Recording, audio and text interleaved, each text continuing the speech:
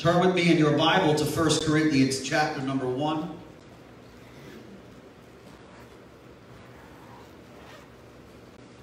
Hallelujah.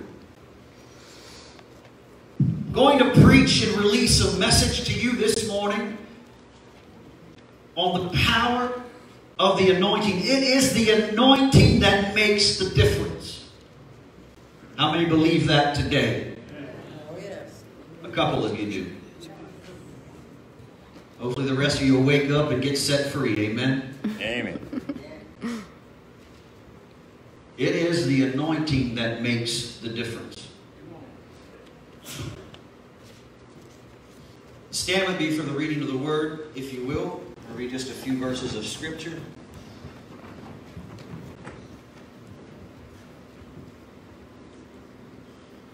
Now, some of the modern preaching classes, they tell you, don't use too much Scripture in your text. Well, I'm glad I'm not a modern preacher and I didn't go to the modern classes. Amen. Because I think we need a little more Word. Amen. And a less psychology. Amen? That's right. Amen. So 1 Corinthians chapter number 1. The Bible tells us, I still believe the Bible is the book for me. Amen. I'll stand alone on the Word of God, the Bible. Amen. 1 Corinthians chapter number 1. Verse 18. For the preaching of the cross is to them that perish foolishness. But unto us which are saved, it is the power of God. Thank you, Jesus. In verse 17, Paul said that Christ had sent him not to baptize, but to preach the gospel. Not with the wisdom of words, lest the cross of Christ should be made of none effect. Now there's a whole lot of talk today in the world in which we live of you have to use wisdom, they say. Well, now you know you need to use wisdom when the coronavirus is regarded. I do use wisdom. It's called faith. Amen. There's right. nothing more wise than to trust God. That's right. Amen. Stop masking your unbelief with the world's wisdom. Yes, right. Amen. Ooh, that's good. I'll find nowhere in the Bible that it says that it's through the wisdom of men's words. I could care less what mayor or what governor has anything else to say. That's right. Amen. For Christ sent me not to baptize, but to preach. Not with wisdom of words, else the cross be made of none effect. For the preaching of the cross is to them that perish foolishness, which means the world doesn't understand the power of preaching. Amen. Now I've heard people say, you can't win people with all that preaching. Well, that's not what my Bible tells me. Amen. That's right. Amen. That God has still ordained the preaching of the gospel to win the lost. That's right. For it is written, I will destroy the wisdom of the wise, bring to nothing the understanding of the prudent. Where is the wise and where is the scribe? Where is the disputer of this world? Hath not God made foolish the wisdom of this world? For after that in the wisdom of God the world by wisdom knew not God. Please God by the foolishness of preaching to save them that believe. For the Jews or the religious require a sign, and the Greek, the philosophers, the modern humanists, seek after wisdom. But we preach Christ crucified unto the Jews a stumbling block, which means the religious folk don't understand it. Right. Unto the Greeks, or in Paul's days, those that are wise and have placed their stock in the philosophies of men, unto those people, preaching is foolishness. Chapter number 2. Verse number 4. And my speeching and my preaching was not with enticing words of man's wisdom, but in demonstration of the Spirit and power, that your faith should not stand in the wisdom of men, but in the power of God. Thank you, Jesus. You can be seated. Father, we thank you for your anointing this morning. Holy Spirit, I ask this morning that you would put me on and wear me, God, like you wore Gideon. Wear me like you wore Elijah. Wear me like you wore Paul. Father, put me on and use me. Fill me with your Spirit till I'm overflowing. God, have your way in this place, and I thank you that your word will not return void. It will accomplish what you've sent it to do. That's right. The Son of the living God has complete dominion in this house this morning. We'll ever praise your name, Jesus. Amen. Amen. It is the anointing of God that makes the difference. Never before have we lived in an era and in a time in our nation, much less around the world, where we are in dire need of a divine reset of priority, an adjustment of the priorities and agenda of men. Paul said that he was not sent to do anything else other than to preach the gospel. Amen. That he was to do it not with the wisdom of men. Paul, standing there in this time, was in the era of Greek philosophy. The wisdom of men had swept around the world. It was a learned time in the earth. It was a system and a season where he himself was around all of the modern philosopher, the modern theological thought, and the philosophical thought of that day. Amen. Preaching to the Greeks, they had put stock in Aristotle and in Plato. Paul standing there telling them that the greatest wisdom of men was of none effect, but that it was the anointing of God that made the difference. Amen. Right.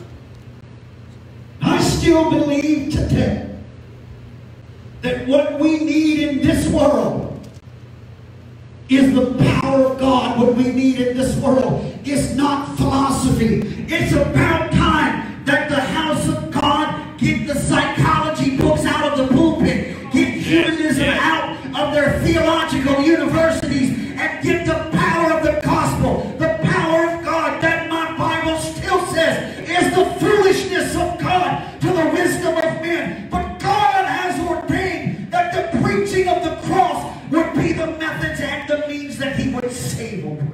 Thank you, Jesus. The world would tell you that we need to be relevant.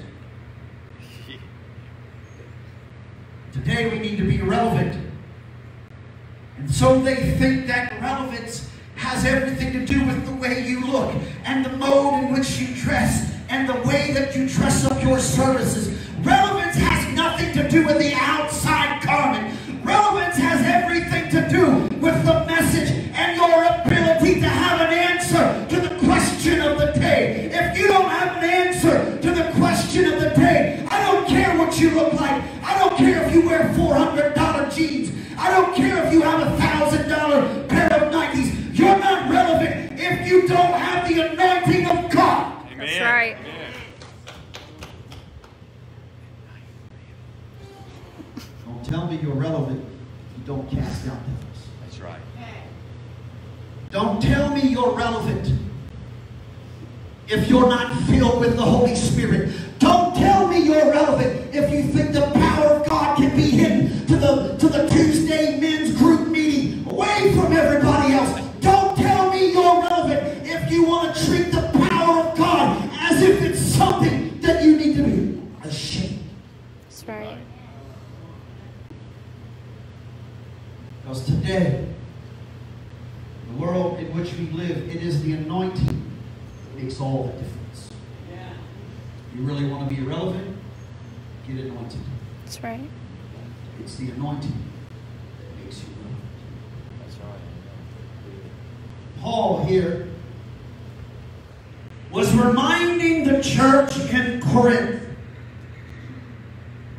that regardless of the allure of the day, to place their stock in the wisdom of men, to remember that it was truly, really the power of God that carried the answer.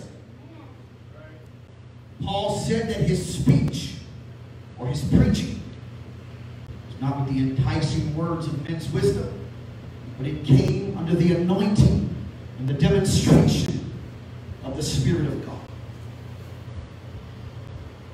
There is something significant about the anointing of God. The anointing of God, your Bible says in Isaiah 10 and 27, it shall come to pass that the yoke shall be destroyed, the burden shall be removed because of the anointing. The anointing has a purpose. The anointing of God. The rubbing of oil, the smearing of oil, signifying the presence of the Holy Spirit, the life of an individual. That anointing, your Bible said, would destroy yokes and it would remove burdens. But let me remind you that the anointing has a purpose. God doesn't send the anointing to give you a feel-good service. He doesn't send the anointing to make everything look good. He doesn't send the anointing just so that you can look nice. He doesn't send the anointing just so that it can sound good, so that your hair can stand up on your arms. He doesn't send the anointing so you can roll around on the floor. The purpose of the anointing of God is to destroy the power of the devil. It's to destroy yokes and to remove burdens. His anointing comes. That's right. That's right. Exodus tells us that the anointing of God was placed upon the house of Aaron so that they could be consecrated and separated, so that they could be marked. And the Bible says so that they could minister unto the Lord. The first thing that the anointing of God comes for is to separate you for service. That's right. Amen. The true purpose of the anointing is to sanctify or to set you apart for the service of God. You can't minister to them until you've been unto Him. That's right. The anointing was first placed upon Aaron's house so that they could minister unto God. The anointing comes for the purpose of separating you unto God. And then the purpose of the anointing is to destroy yokes and to remove burdens. That's right. Amen. We seem to have lost track of this thing.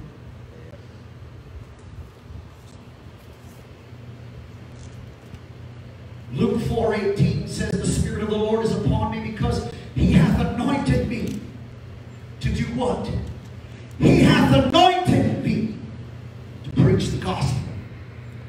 He didn't anoint you to look good.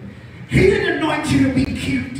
He didn't anoint you to fit in with the ecumenical boys club. He didn't anoint you to get the key to the city. He anointed you to preach the gospel to the poor, to set at liberty them that are bruised, to preach deliverance to the captives. That's right. Amen. That's right. A whole lot of talk today. People have gotten caught up in entrepreneurialism outside of apostolic preaching of the gospel.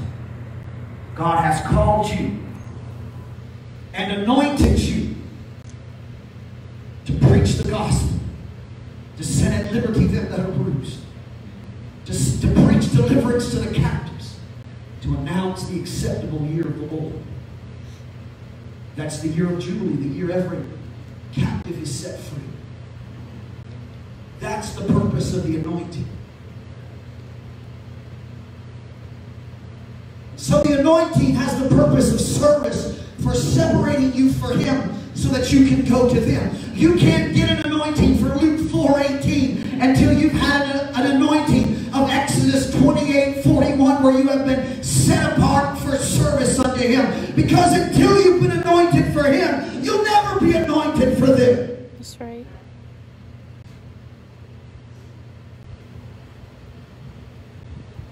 My, there is something supernatural that happens when the anointing comes upon you.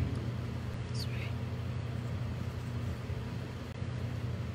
The baptism in the Holy Spirit will do more for you than the phone booth did for Clark Kent. It will change you into an entirely different individual.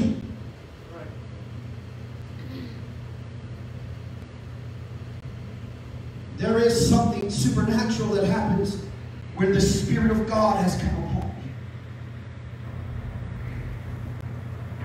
It will transform you. Psalms 23 in the 5th verse, the Bible says, you know, the 23rd Psalm, we all know, the Lord is my shepherd, I shall not want. We can quote that song. What you've got to understand is that David wrote that song from the perspective of a shepherd. Not a Western shepherd, but an Eastern shepherd. And in the Near East, the shepherds there will actually take their sheep. Understand this, that David, writing many of his songs, always wrote them from the perspective of a shepherd and his sheep. That's why Jesus himself, John's Gospel said, I am the chief shepherd. Jesus said, I am the door. No man comes in except he come by me. But if you don't understand the Eastern activity of the shepherd, you'll never understand what he actually meant. Yes, Jesus meant he's the only way to God. He's the only way to heaven. There is no other way whereby we must be saved. But what Jesus was really saying is, I am the door. Nobody gets through me. The East, the shepherd would lay down the entranceway into the flock. They often didn't have gates, so the shepherd became the gate. He would lay in the opening himself on the ground, would often take his rest, take his naps, laying there, making his body the physical door, the entranceway into the field. The only thing that separated the sheep from the wolves was the shepherd laying at the door. And as long as the shepherd was there with his rod, it was impossible for the wolves to get by. That's why Jesus said, I am the door. I lay myself down at the gate. No man climbs over me. If you're going to get into the door, you've got to go by me. Jesus wrote that from the perspective. He said that from the perspective of the shepherd. David, writing the 23rd Psalm, wrote that psalm from the perspective of a shepherd. That's why he gets down and says, you have anointed my head with oil. They'll take the sheep, the east, and they'll rub their head with oil. They'll pour oil all around the head of the sheep, because there's a parasite that transfers from one sheep to the next, where they'll knock heads and rub heads, and the parasite will get in actually, and the bugs will get into the sheep and begin to infect the brain and get into the ears and then through the eyes of that sheep and cause it great agitation and misery to that animal. And so the shepherd will take oil and pour oil over the head of that sheep, and the oil begins to preserve it and to form a protective layer, and that oil becomes, that anointing becomes a protective layer between the sheep and the parasites. Let me tell you that not only is the anointing oil of God a mark for service and an anointing to set the captive free, but the anointing of God on your life will serve as a protected layer that will keep out the parasites of the devil. It will keep out the attacks and the assignment and the assailment of the devil against your life. His head, your head has been anointed with oil. It serves that protected layer. That's right. He said, you've anointed my head with oil. The oil of God that forms that protective layer. So the anointing is a protectant. It will seal you.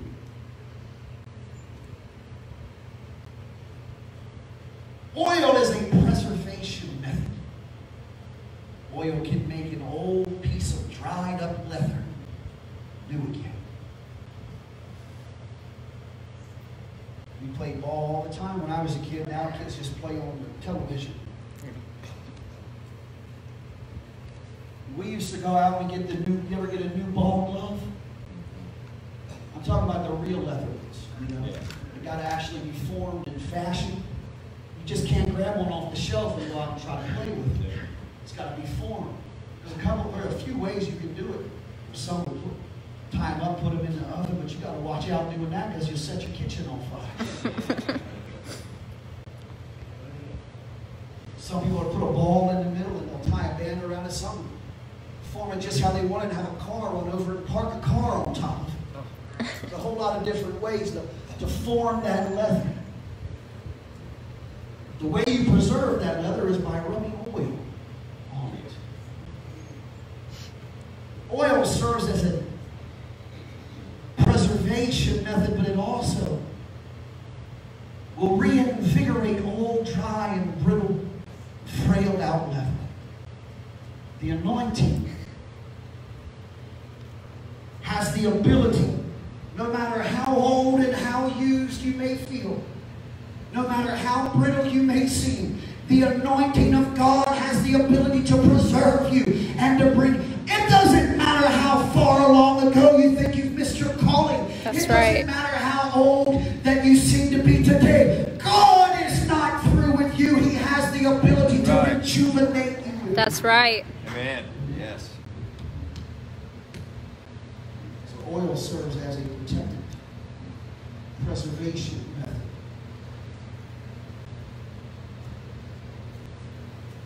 When I was in high school, we did some boxing. One of the things we do after we wrap our hands and before we do all that, we sometimes oil ourselves up. You've got to watch how much oil you use. Sometimes you try to sneak a little extra in there because the reason that they'll oil themselves up is because oil will cause the blows to slide off. They don't hit you just square. It'll cause the blows to slide off you. It alleviates a lot of the force. The fastest way of escape is just to put a little oil on it. Oftentimes the predicaments you get yourself in are the predicaments that the devil sends against your life. The end, you can't even figure out how you made it out of that thing alive. You can't even figure out how you're still around today. How come that car accident didn't take you out? How come that affliction in the hospital room didn't kill you? How come the blows that seem to keep coming and never stop coming, they didn't seem to let up or light up? How come you're still around today? The reason you're still around today is because the oil of God on your life has caused the blows of the adversary to slide off. You didn't even feel anointed. You didn't even feel like God was still there. But there was still something on you that caused the blows of your adversary to depart from your life. That's right. Right.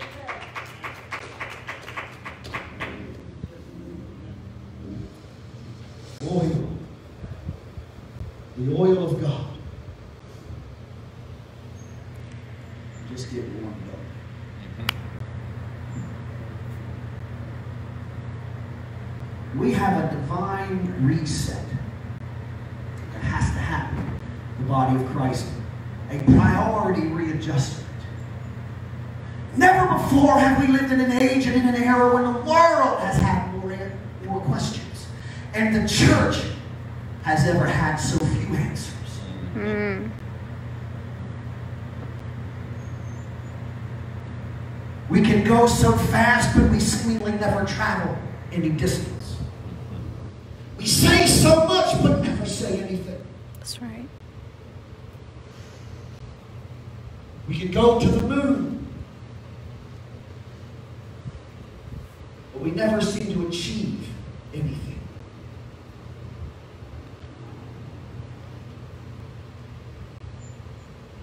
Our nation gripped in chaos and turmoil. A spirit of lawlessness has been loosed upon the earth. And the world and much of the church is paralyzed in panic, frozen in fear. That's right. There has been a sifting. The body of Christ, the wheat has been separated from the tare. We have been placed in a means and in a mode and in a season in which God Himself has allowed the hot to get hotter and the cold to get colder. The number one threat against the church of God is not radical Islam. I've got news for you. The number one threat against the church is not some perverted governor in your state capital in Topeka. The number one threat against this nation is not a Democrat or a Republican. The number one threat against this nation is a backslid Christian. That's Amen. right. That's right. Amen. It's the very reason that people can line themselves up and support godless candidates. That's right. Mm-hmm. Sat with my friend in an Islamic nation. He said to me, "Do you know the number one threat against the church in my nation?" I said, "Well, maybe it's ISIS. And they had some activity in that area." He said, "No, sir. The number one threat against the church in my nation is nominal Christianity. Nominal Christianity is your greatest threat. It is that version of Christianity that makes you comfortable. It's that version of Christianity that causes you to never want to rock the boat. It's that version of Christianity that makes you think somehow, someway, you've always got to be somebody's buddy. Somehow, someway, you've always got to be on a friendship basis with the world." That's right. Nominal Christianity is a deception of the devil. That's right. You're better off in the world than you are deceived. Yep. You're better off in the world than you are in a nominal church. If you're watching me on Facebook, if you go to a dead cold church, you need to turn and walk out of that place and never come back. That's Amen. right. First off, it's not your job to change the atmosphere. God works through authority. He works from the head down. And if the head is dead, find a different place. That's right.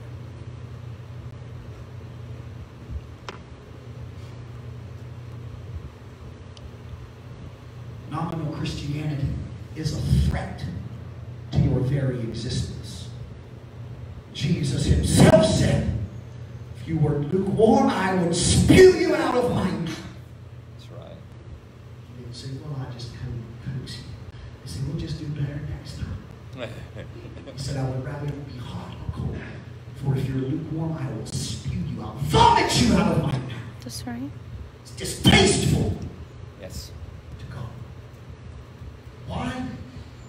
Because nominal Christianity is moderate. We live in a world, everything's political now. We have liberal and conservative, and then we have those moderates. I'd rather have a liberal or a conservative. You want to know what a moderate is? Backslid. Amen. Moderate is somebody that plays the fence. They don't even know what side they want to be on yet. That's right. Moderate. Who wants moderate? Who wants a moderate blessing? Who wants a moderate healing? Who wants a moderate deliverance? What is moderate but a lie of the devil? That's right. Amen. I'm not a moderate preacher. Mm-hmm. Thank God.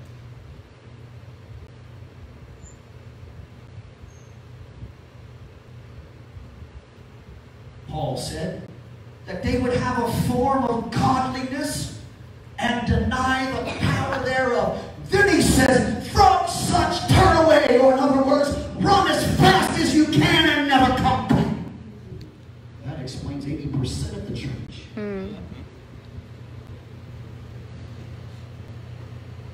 You want to know what has happened in the world today?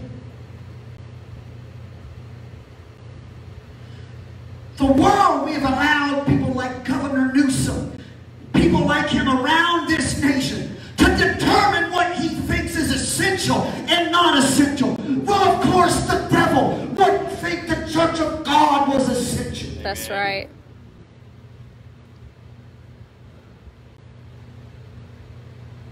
live in an era and in a place where Walmart can be open, and abortion clinics can be open, and the strip club can be open, and the ABC store can be open, but some demon-possessed politician tells you that you can't assemble in the house of God. I want to inform you today that they are not going to determine what is essential. But unfortunately, many people have said that the church is non-essential and Walmart is essential.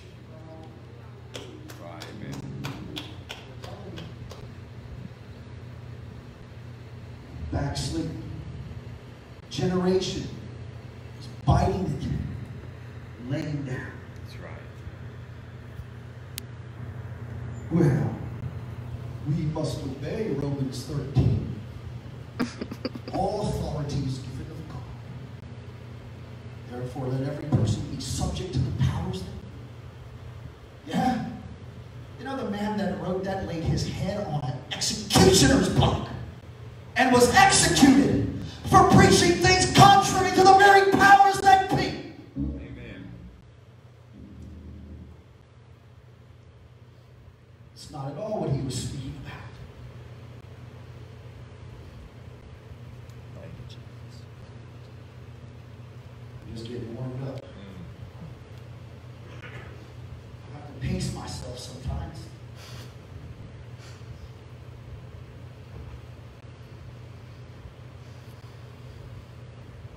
Something.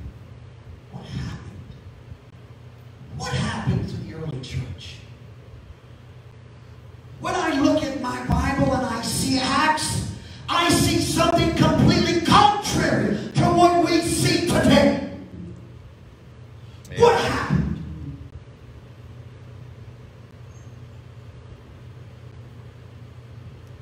Something supernatural. Something got a hold of me. Something supernatural happened when the Spirit of God comes upon you. It happened to Gideon, who was nothing but nominal at first. He was trotting out the wheat in secret. Gideon had found himself hidden. He was afraid of the Philistine armies. Gideon was outnumbered. Gideon's people had been oppressed. They had been harassed by the Philistines. They would come in at harvest time and would steal the crops. Have you ever sown seed and believed God? And every time you turn around, it seems like your harvest was gone.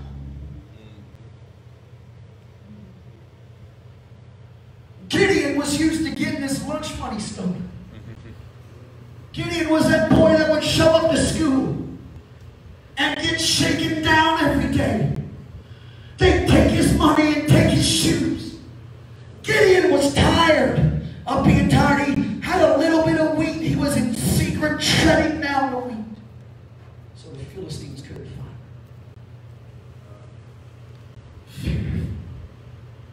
Something happened to Gideon there when he was threshing his wheat. The angel of the Lord showed up. Gideon was nominal at first, hiding by threshing his wheat in secret. But when the Spirit of God came upon him, it happened to Samson, and the Spirit of God came upon him, and he slayed 1,000 Philistines with the jaw of a donkey.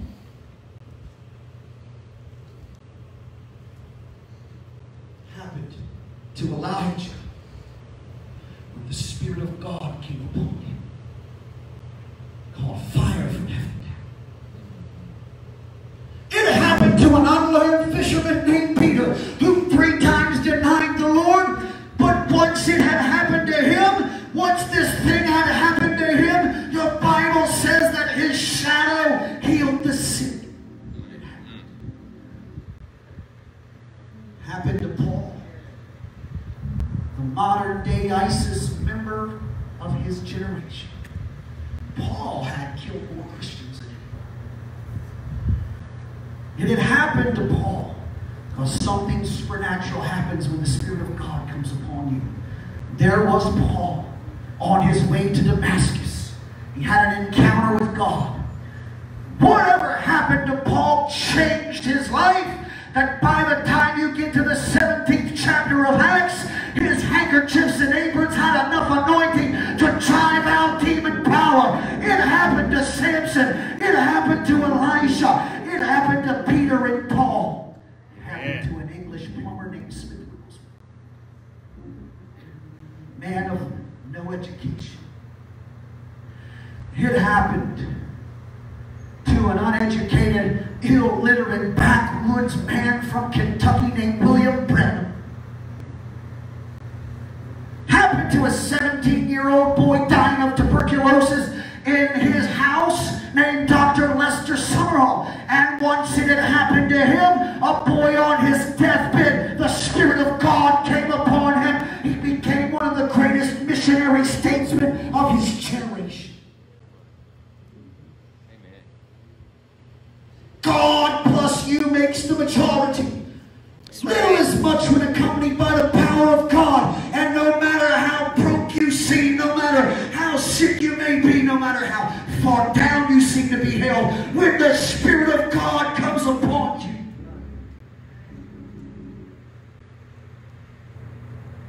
I hear the prophet Samuel crying out, and the Spirit of the Lord will come upon thee. Thou shalt prophesy and be turned into another man. When the Spirit of God comes upon you, He will transform every area.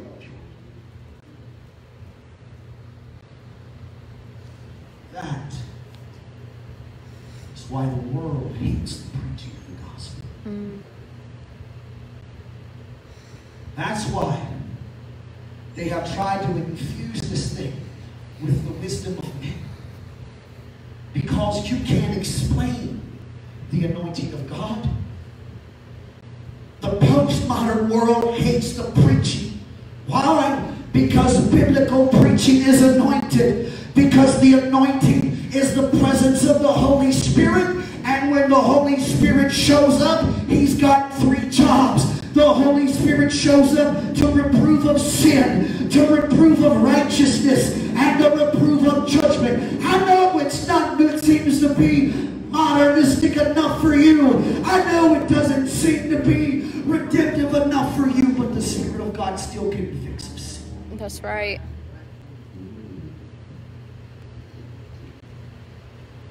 You say, well, you ain't got to tell people all the time that they're in sin. They already know it. No, they don't. They don't already know it. We got children growing up not even knowing what bathroom to use. That's Because right. the society's telling them they were born that way. That's right. You weren't born that way. You were born that way. You were born with a demon, maybe so. But you weren't born in a boy's body thinking you were a woman. That's right. No, you've got a devil.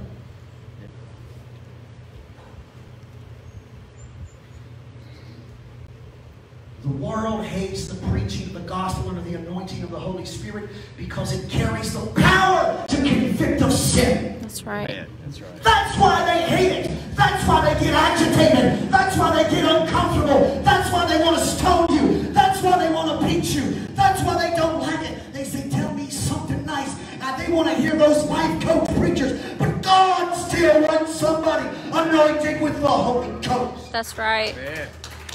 The Bible says, Ephesians 4:11, and God gave some to be apostles, prophets, and evangelists, pastors, and teachers. It does not say life coaches. That's right. You want to be a life coach? Go join Grant Cardone or Tony Robbins. But if you want to be anointed of God and you're called to the fivefold ministry office, you need to get an anointing and find an altar somewhere. That's right.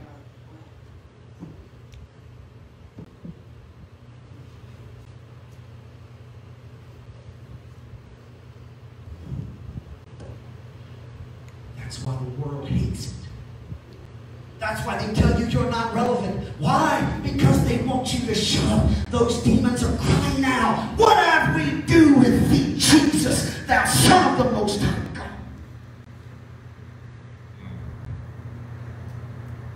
Because the anointing of God is diametrically opposed to the wisdom of men. That's right. Amen.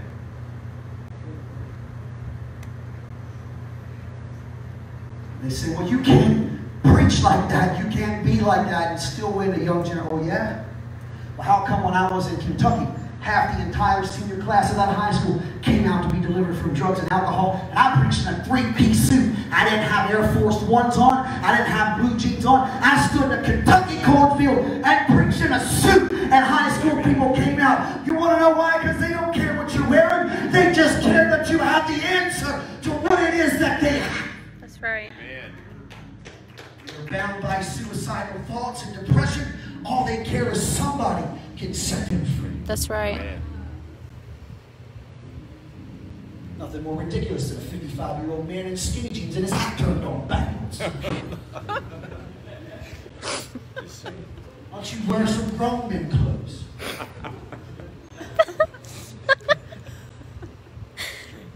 The feminine spirit needs to be broken out of That's us. right. Amen. Men looking like women. I passed a man on the airport on the way here. The women going by him look more like men than he did. I said to my wife, since when did capris come in style for me? Dark shoes.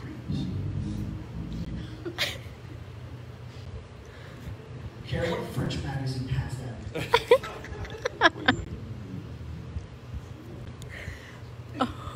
You don't think, listen, you don't think that's a plant from the enemy? That's right. That's right. Huh? The devil, he's smarter than you are. Listen, he's a supernatural being. He plot and make generations to lay his trap. And he don't drop it all on you at once because you wouldn't be able to handle it. So he'll slide a little bit in here and a little bit in there. You don't think that's the way it works? You turn on your TV, what do they call the shows you watch? Programs. Why do you think they call them programs? Because they're programming you. That's good. CNN, ABC, NBC, CBS, and even Fox News, you want to know what they are? They're nothing more than the psychological warfare wing of a demonized system. That's right. Tell you what they want you to hear. They want you to form the opinion. They don't report the news any longer. They report propaganda. That's right. You're like, do you see what happened on the news? I'm like, no. What about the coronavirus? What you going to do? I went to Pakistan in March. They were shutting flights down around the world. People were like, you still think you should go? You still should go. What happens if, he said, well, what happens if they don't let you back in the country? Don't you worry about that? No. Never once did I worry about it. Never once. Why? Because God sent me. God will bring me back. That's right. Amen. That's If it. he don't bring me back, then he don't want me to come back. That's right.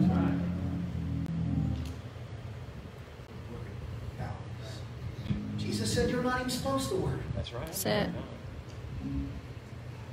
Stop putting more faith in what they tell you on television than what the Word of God has to say about it. That's right. Amen. That's right.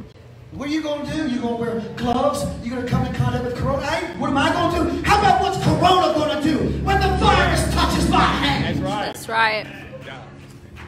Jesus said, you shall receive power after the Holy Spirit has come upon you, and that still means power over that devil of coronavirus. That's right. The election infection. Oh. I'll say that because y'all can't vote me out. Write all the hate mail you want. Just wear out your crayon.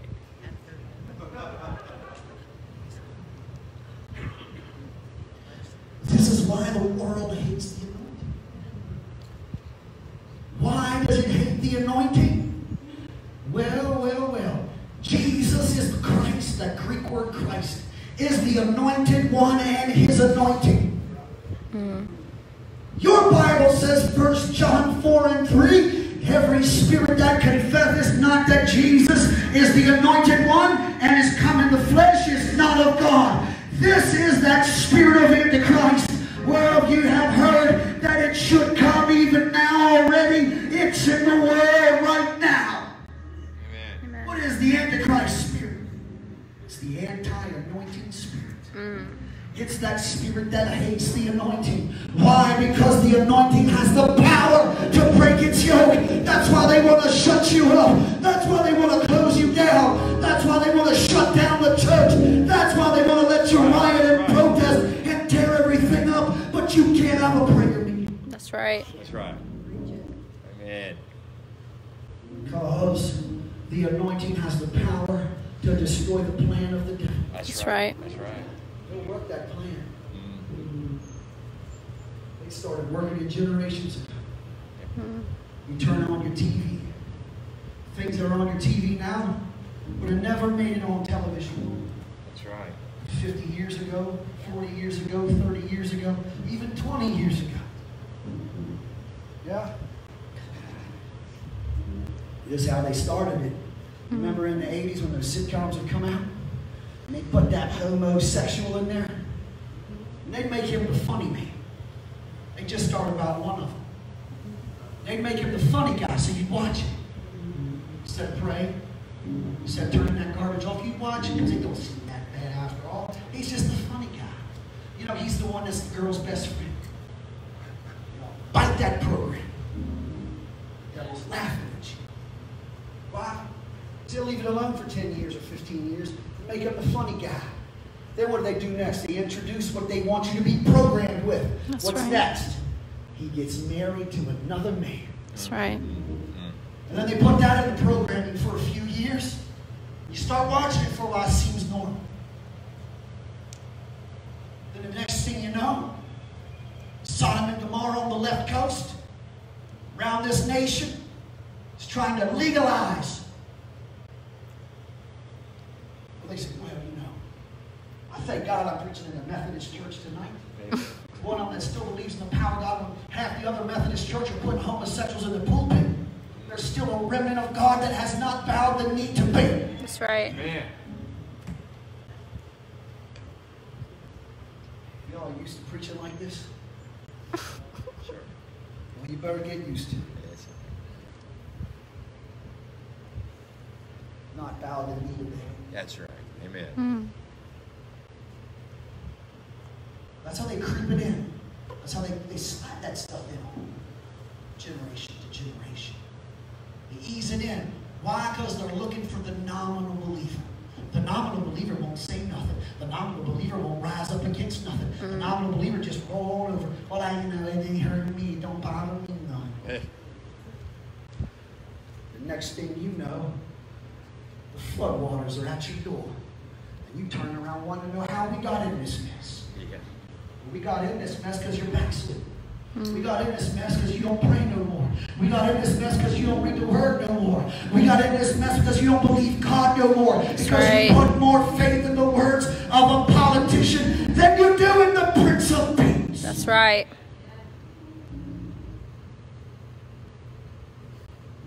The spirit of Antichrist is the anti-anointing spirit. What we're seeing now is a byproduct of what happens when a large segment of the church is void of the Spirit of God. Boldness is a byproduct of the anointing. You can never find nobody in your Bible that was anointed and timid. That's right. Show me one.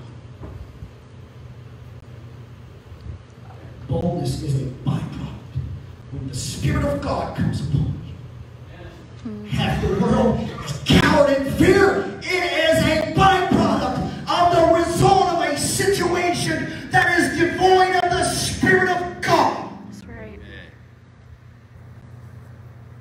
Now when they saw the boldness of Peter and John, they perceived they were unlearned and ignorant men. They marveled that they had been with Jesus.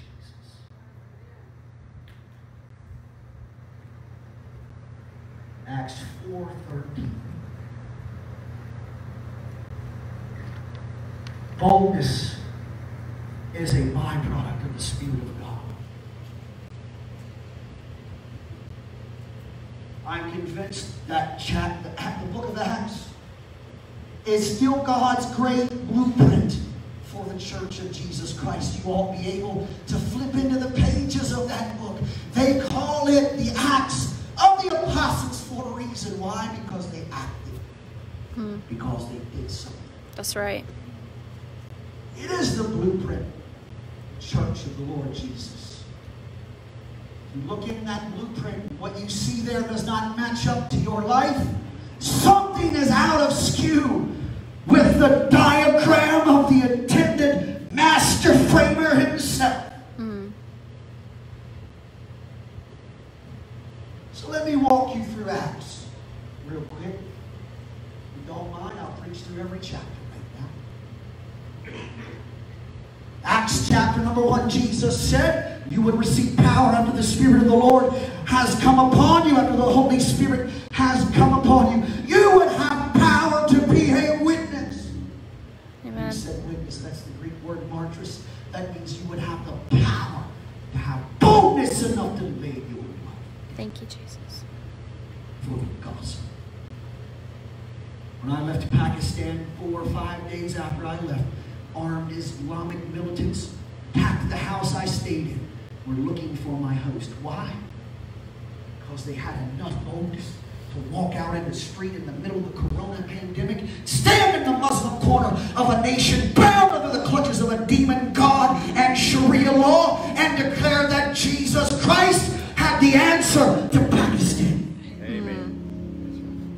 Came to that nation and I asked my friend, the bishop of all those churches, I said, what's the number one thing your pastors need? He said, they need boldness. He said, many of them are afraid to go into the Muslim where they'll preach in the Christian neighborhoods. You understand something? If they catch you in Pakistan saying that Jesus is Lord over Muhammad, they'll kill you.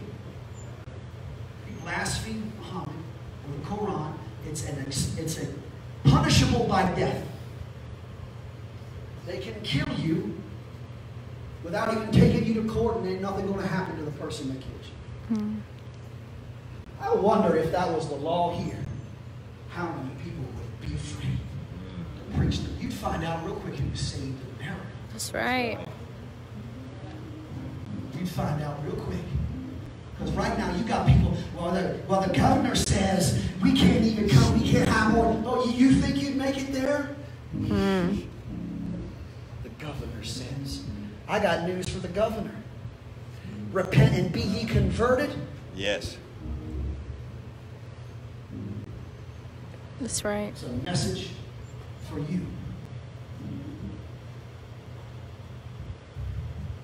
So they went out there and they preached. Started the devil up. He came after. He made it out. Well, my point is this.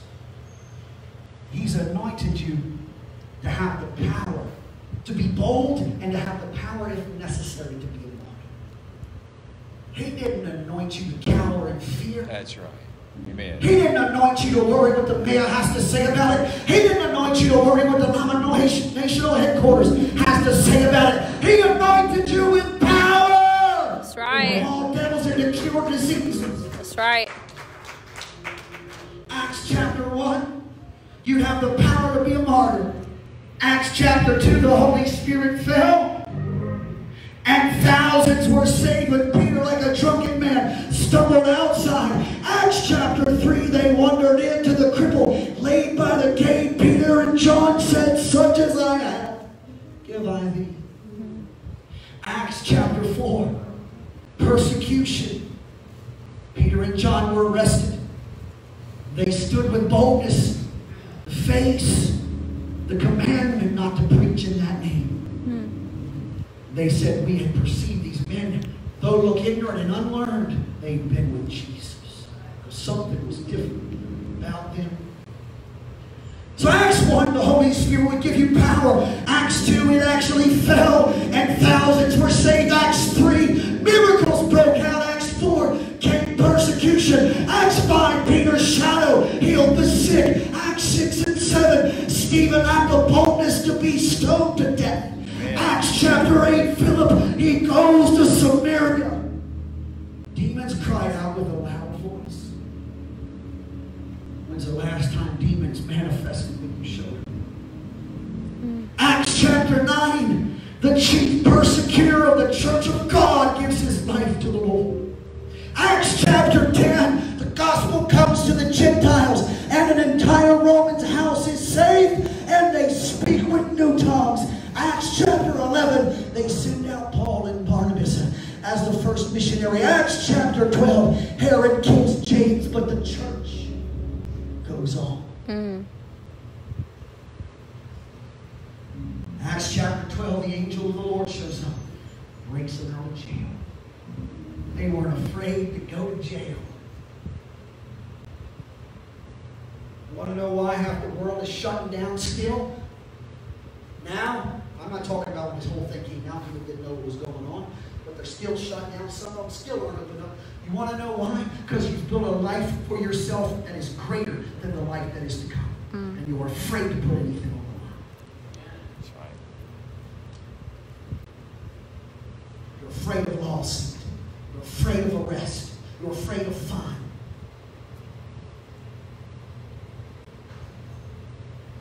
God gave it to me, the world can't take it. That's right. If the world takes it, God will give it back. Amen. Thank God. Peter, James, and John weren't American latte sipping Christians.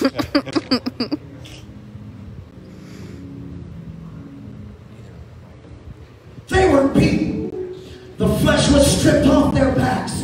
They were thrown in a prison, chained in sewer, manure running knee deep in that prison. And your Bible says in the very next chapter of Acts that Paul and Silas began to praise God, chained up to that wall with manure and waste running across them.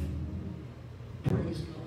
That's right. They didn't even beg God to deliver them from that. They praised Him. The angel of the Lord was sent. Set them free.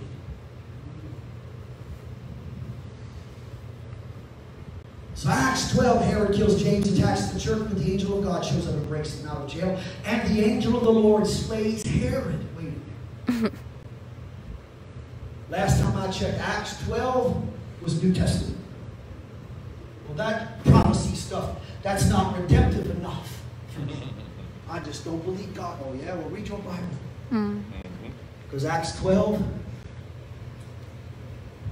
a pagan that did not give the glory to God was smote by the angel of the Lord. That's right. The governor of New York ought to be very afraid. That's right. He ought to be very afraid to take the glory from God. Because let me inform you, Jesus is coming again, and He's not coming as some baby in a manger. He's not some long-haired, flip-flop wearing hippie hanging out down at the beach. He is the King of glory, Lord mighty, strong in battle. John said, I saw the Lord. That's right. The white horse, and He that sat upon it was faithful and true. In righteousness does He judge and make war. Makes war. He had a name on His thigh that no man knew save He Himself. Upon Him was a vesture that was dipped in blood. Behind Him were the armies of heaven that followed Him into battle. Out of His mouth proceeded a two-edged sword. Not that He could peck the nations, but that with it He would smite the nations. Amen. He is coming back as the judge of the living and the dead. Not redemptive enough, they say. Yeah. I don't care what they say. I just care what this says. That's right. That's right. Who is they? Yeah. We're only halfway through Acts. Acts chapter 13. Witchcraft tries to stop the gospel. I like dealing with that. Witchcraft tries to stop the gospel, and the sorcerer that opposed the man of God was smote with blindness. Yeah, I can take you to Mexico, where my chief intercessor lives, that was once a witch, and when she left her coven, they sent 5 of them to come get her. And guess what happened to all 5 of them? Every one of them fell dead on her doorstep. Amen.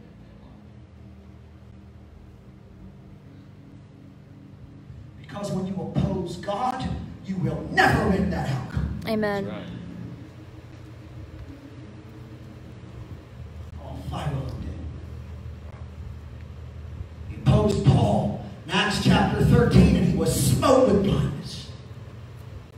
They tried to oppose us in Haiti.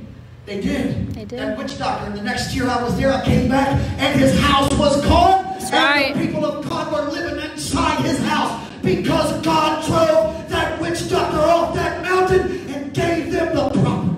That's right. He did. God will make the devil pay your bill. Mm-hmm. That's right.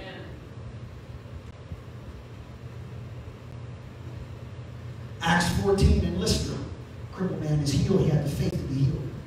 Now tell me, we've already gone through 14 chapters. How come we found nowhere yet?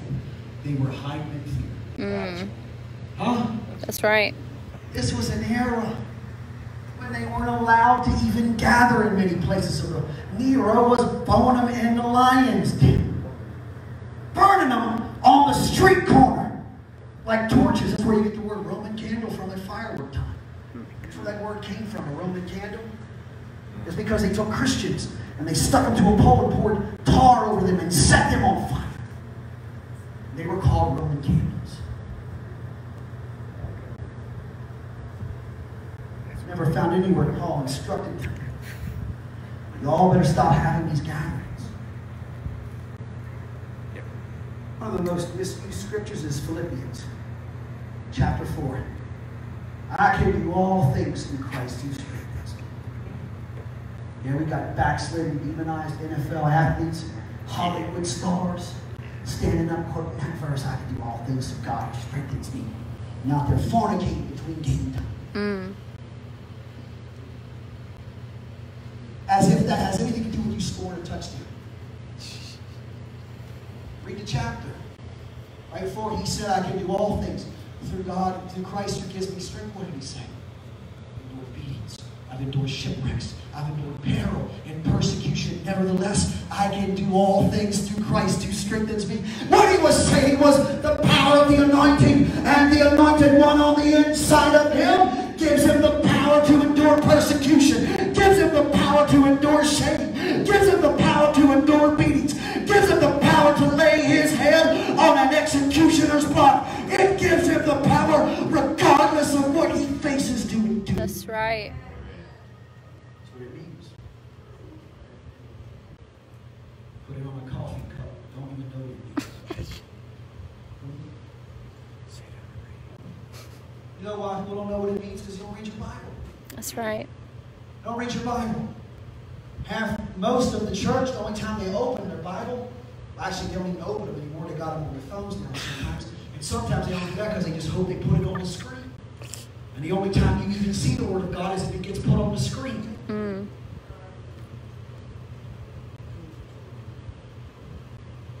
And what happens is that then faith comes by hearing. That's right. Hearing by the Word of God. Mm-hmm. How shall they hear? Without a preacher. Yep. Faith comes by hearing.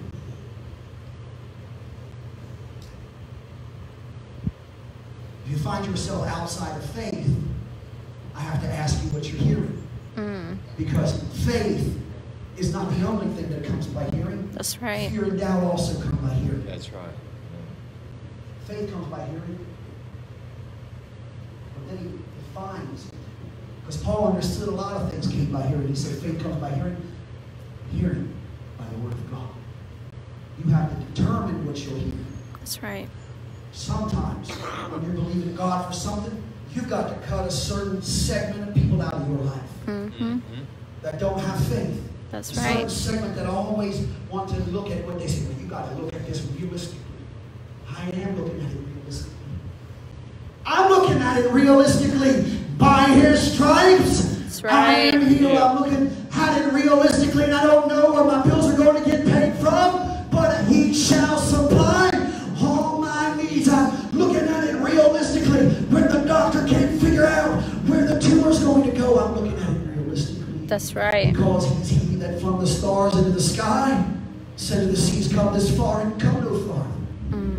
I'm looking at it realistically. Because He's the Creator, and He owns the cattle on 1,000 hills. He is the Lord, the King of glory. He is Alpha and Omega. He is the Lord strong and mighty. He is God, and beside Him there is none other. That's right, amen. Heaven and earth earth shall pass away, but my word shall endure forever. That's right. I would warn any nation. They were trying to burn this book in Seattle just a few weeks ago. I shared it on my Facebook page, and all kind of demons started manifesting.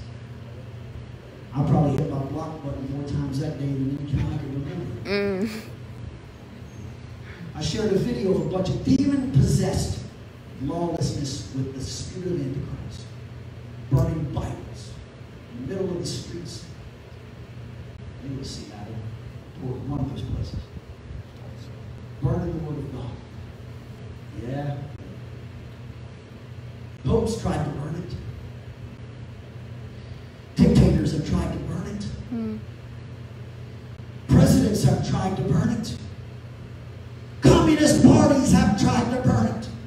Adolf Hitler tried to burn it. But let me remind you that every nation, every kingdom that has ever rose in opposition to this book, it has lived and endured to preach the funeral for every man, for every woman, and for every regime that has ever rose up in opposition to it. Jesus said, my word shall endure forever. That's right.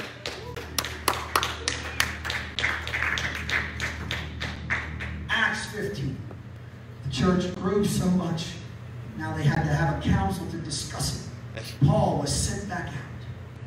Acts 17, the devil's cast out of a young girl.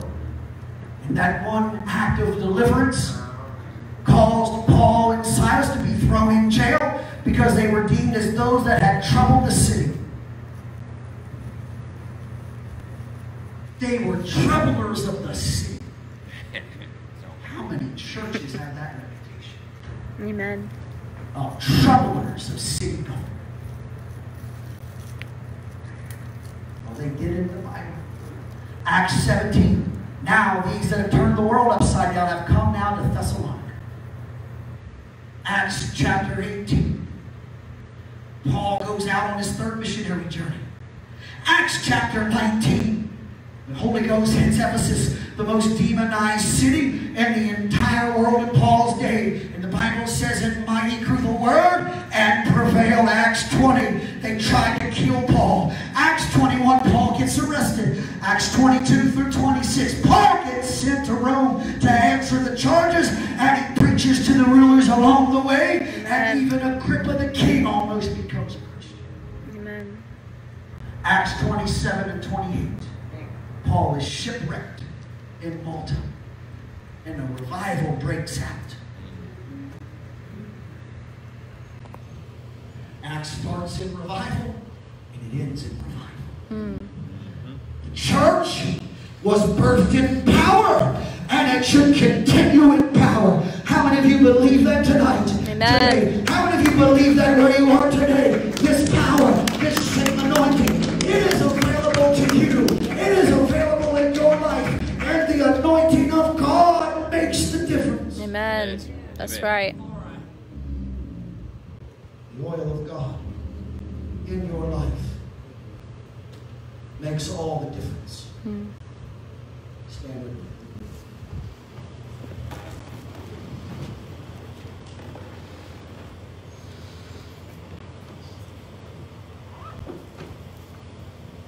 It is my mission to see the people of God endued with power from on high. God has oil for you this morning. Amen. He has an anointing for you this morning. He has a fresh touch, a fresh rubbing of the Spirit of God for you this morning. That's right.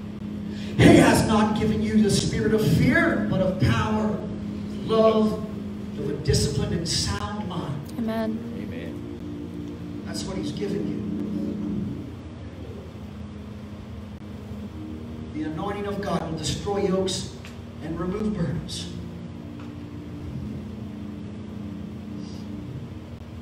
That's what He'll do for you this morning. That's right. Amen. That's why the enemy hates the assembling of the believers. That's right. Why? Jesus said, where 2 or 3 are gathered in my name, there I am in the midst. That's That's it. right. Amen. There is something supernaturally that happens When a corporate body of believers come, I thank God for online. I thank God for all of the media stuff and television and all that kind of stuff. But there's nothing that beats being in the tangible room. That's right. That's right. Where the glory of God shows up. That's right. That's why the Bible still says, Paul, well, for those that believe he wrote Hebrews, you should not cease to assemble yourselves, or not forsake the assembling of yourselves together. That's right. And then he says, even so much more as that day approaches. What's he mean by that? As it seems to get worse every day. The writer is writing that understanding that there was a death warrant out for believers. In the Roman world, many of them were afraid to assemble for risk of death. Not of a virus, but of the lions in the Roman Colosseum. He said, don't forsake the assembling of yourselves together, regardless of what you see. Because there's something supernatural that happens when faith is multiplied by the fellowship of believers. That's right. Amen. Come on, lift up your hands this morning. Believe that the Lord is here today. Amen. Every situation where you're at, every need that you have, power of God is available to you right now. Whatever it is that you need. If you're in this place this morning, you say, I need God. You're in this place this morning and you say, I need more of Him in my life. I want you to get out of your seat. I want you to come to this altar. I want you to come to this altar because there's a fresh... Come to this altar, ma'am. There's something for you. Come to this altar. Come to you right now. Come to this altar.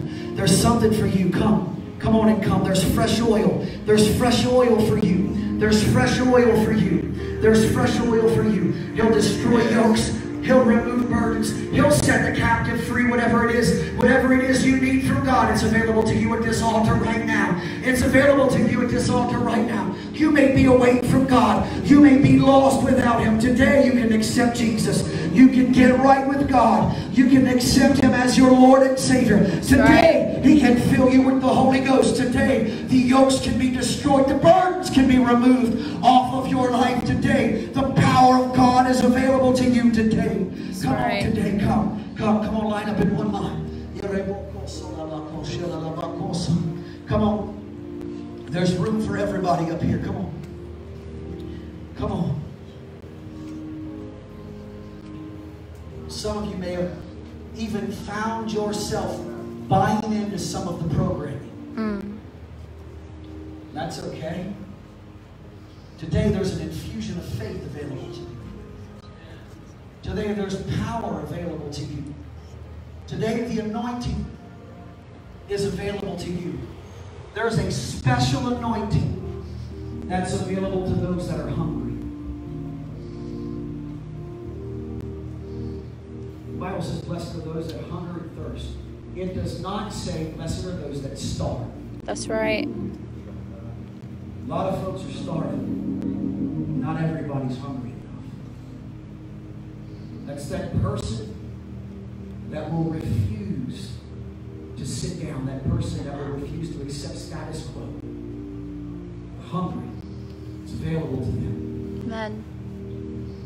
I believe that what we're seeing in the earth today, right now, everywhere that I've gone for the last several months, the people of God have been hungrier than ever before.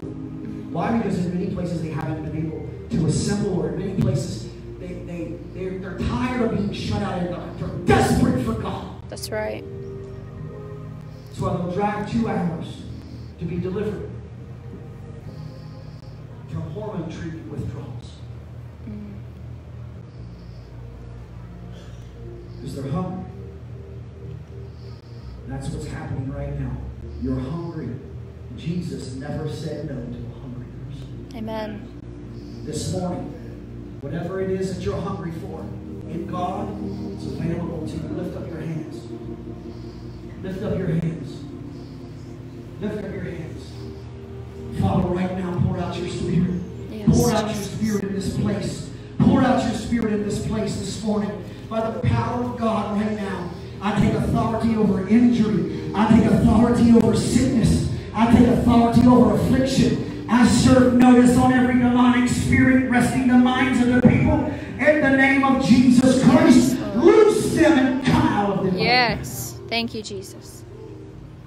God, fill them with the Holy Ghost. Yes, Lord. May there be a fresh infilling. Cry out and say, Lord Jesus.